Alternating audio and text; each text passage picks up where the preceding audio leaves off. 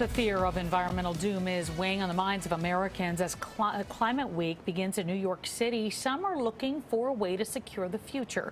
Thanks so much for staying with us. I'm Tamsen Fidel. And I'm Erin E. LeBeau. Now, researchers coined the term eco-anxiety to describe chronic or severe anxiety related to our relationship with the environment. Now, according to a 2018 survey, 70% of people in the U.S. are worried about climate change, and more than half feel helpless. Yeah, Heather White is the author of the book One Green Thing, and she's back with us with some suggestions to help ease that anxiety. Nice to have you back. Thank you so much, Erin and Tamsen. It's a pleasure to be back to talk about this important issue. Yeah, so let's describe, how do you define eco-anxiety? What is it and why is it on the rise? Such a great question. The American Psychological Association calls it the chronic fear of environmental doom. And more people, especially young people, are having anxiety based on what they're experiencing and seeing with global warming. In 2021, just last year, last September, there was a survey of 10,000 young people ages 16 through 25. 1 out of 4 don't want to have children of their own because they're so worried about the future they're inheriting. And almost half, 47%, said that climate anxiety interferes with their daily life. Wow. Colleges are actually starting to have counseling programs based on the concern that young people have, especially. Okay, so what are some ways that we can kind of ease some of this eco-anxiety? The first thing you can do is make time and listen. Listen to young people, ask them how they're feeling. The second is to spend time in nature. What we're trying to protect is actually what can restore us. The third is journal. If you know someone also who climate anxiety is interfering with their daily life, reach out to the Climate Psychology Alliance or the Climate Psychiatry Alliance. And then in my book, I offer what I call kind of an Enneagram or a Myers-Briggs for service. It's called the Service Superpower Assessment, where you can find out what your strengths are and how you show up for the people you love. And then I match you to a daily practice of sustainability. I call it a one green thing. You do one green thing each day to ease your anxiety and shift the culture, which is what we need for these big climate solutions to work.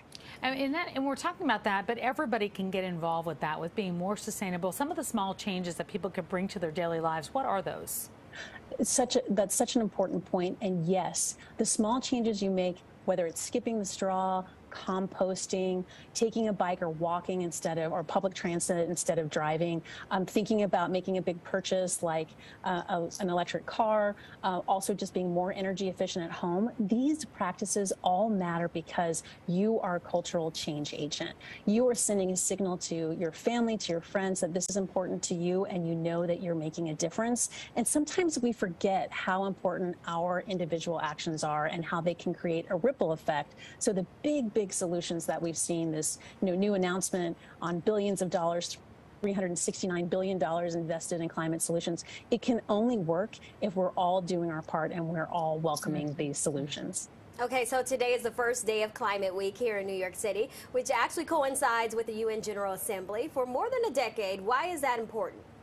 It's important because for 14 years, we have made sure that Climate Week has global policy leaders, business leaders, and the United Nations all focused on solutions for climate change. And we've had very exciting announcements last week. We saw the CEO of Patagonia turning over his company to climate action. He says that Earth is his shareholder now. We're expecting other big commitments from huge brands and global leaders as part of the United Nations. So the mission is to drive these climate solutions and drive them fast. There's more than 500 events that are happening around the world, but the focus is here in New York City.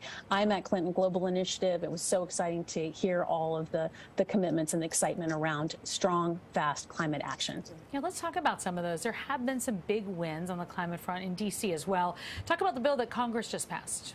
The Inflation Reduction Act is a huge victory. It's a transformational moment here in the United States. $369 billion to climate solutions, everything from tax credits to energy efficiency credits to support for climate justice, for electric cars, for infrastructure for electric cars. It is an important moment for us. We still need more, though. And what we need is we all need to know that we have an important role to play. You don't need a PhD to be part of the climate movement. Everyone is welcome. Everyone is needed because we together can create a beautiful future for the next generation. All right. Well, Heather, thank you so much for joining us today. It's my pleasure. Thanks so much.